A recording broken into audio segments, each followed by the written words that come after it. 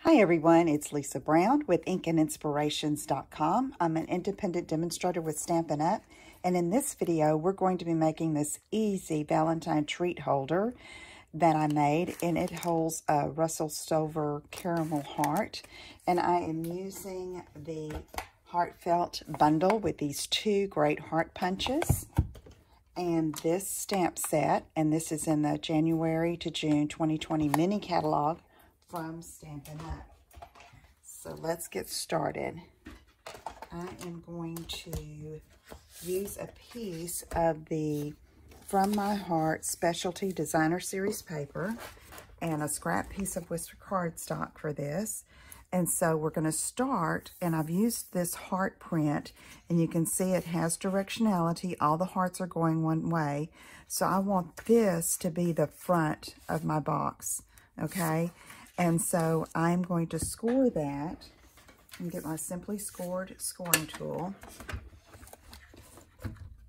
And I'm going to score that on the short side first.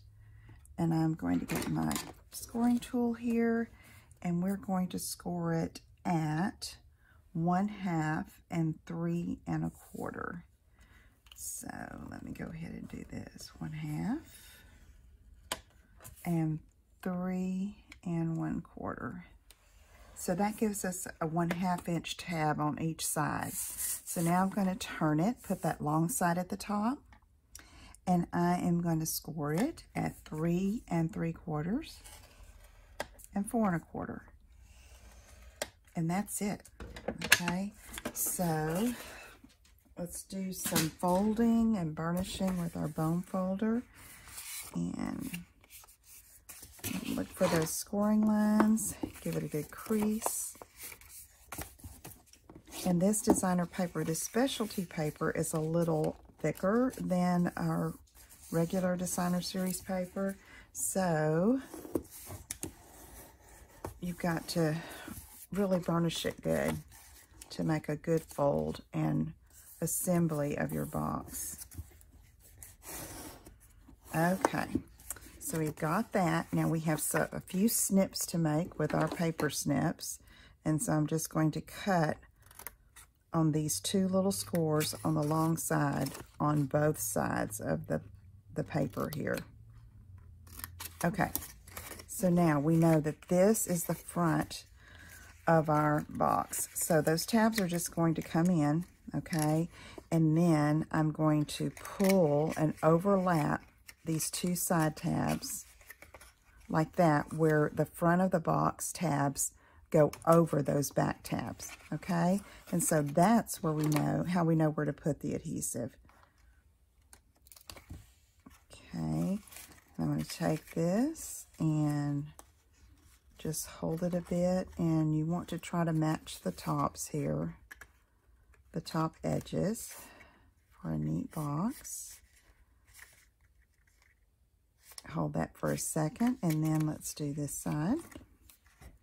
And then that's it. That's the assembly of this box. And you can see on the back, the hearts are upside down, which is okay, but that's why you want to use the front of your box with the hearts going right side up. Okay, so now I'm going to take some of our double-stitched real red ribbon, and I went ahead and pre-cut this at 16 inches, and I'm thinking that's going to do me. And I wanted to tie a bow, so I'm just going to wrap that around the top and tie a bow. And I tell you what, I'm going to go ahead and put this in there to give it some body and make it easier to tie the bow. I think the designer paper matches perfectly with the Russell Stover foil. But you could use any candy or any gift, a small gift in here,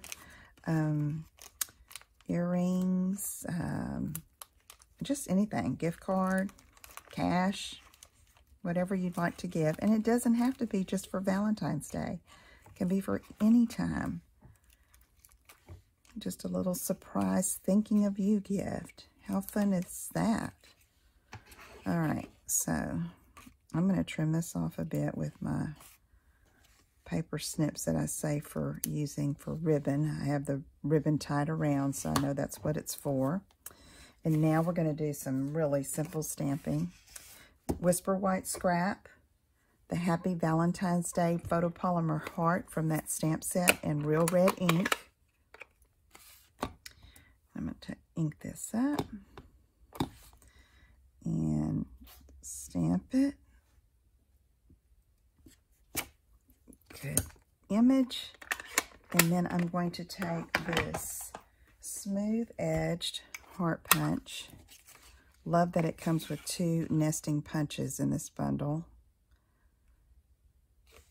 Snap. Leaves a pretty little white border on both sides. And then I'm going to use one of our heart doilies. And it comes in, they come in red and Flirty Flamingo. But I'm going to use the Whisper White side that goes against this designer paper. The white's going to show up a little more and look very lacy. And then we're just going to very simply add the stamped punched heart to the center. Okay, there you go. You can make these. It's so easy, and I hope you do and give it a try. If you need any supplies, let me know. Visit my website at inkandinspirations.com, and I'll see you all again soon. Take care. Bye-bye.